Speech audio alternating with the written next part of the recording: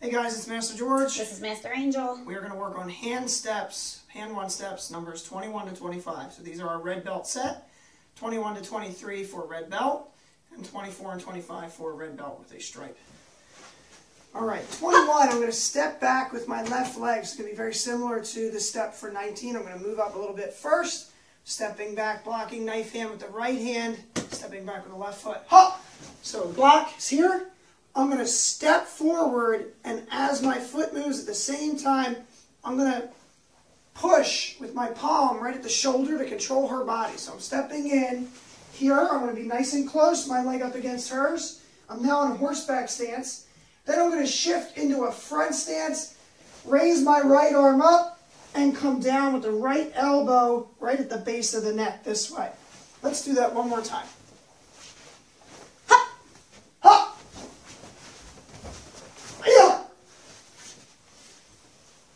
Number 22.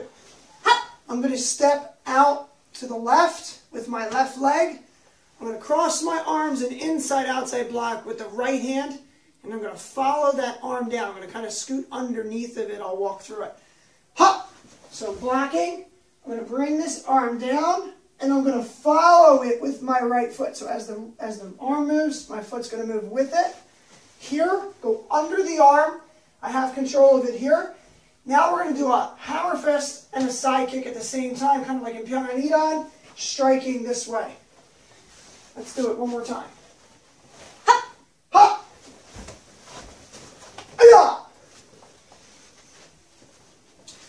Number 23 is one of my favorites. We're going to accept the arm, the punch. We're going to trap it. This could be an arm break and a takedown. We want to make sure that we stay very close to our partner to do it properly. Our body does most of the work here, not our arms. My right arm is going to scoop from outside to in. So it's going to pull in this fashion.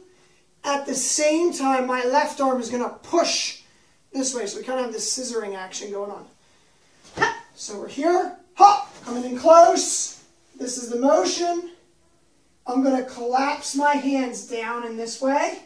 Trap her arm, take my right foot, circle around, and drive my hips down to the ground. This way. Let's do that one more time. Ha! Ha! Here. Circle. And take down. Number 24, we're going to step forward into a fighting stance. We're going to do a block and an uppercut. Then we're going to shift into a front stance for a spear hand low, and then a chop. Hop! So right now I'm in fighting stance. I'm going to shift into front stance for the groin strike, and then when I go for the knife hand chop, turn into horseback stance and chop. One more time. Hop! Hop! Hiya! Number 25 is another one of my favorites. We're going to step in, we're blocking, and we're going to throw an elbow strike at the same time. So it's similar to 5, but we're going to be in much, much closer. Need to be really careful that we don't pop our partner on this one.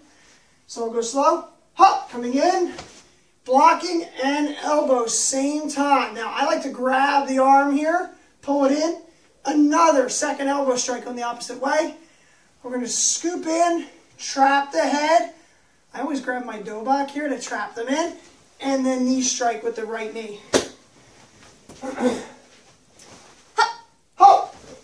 One strike, two strikes, scoop in, knee strike to finish with the right leg. So that's one step hands, numbers 21 and 25. Hope you enjoyed them. Practice hard. Sometime soon.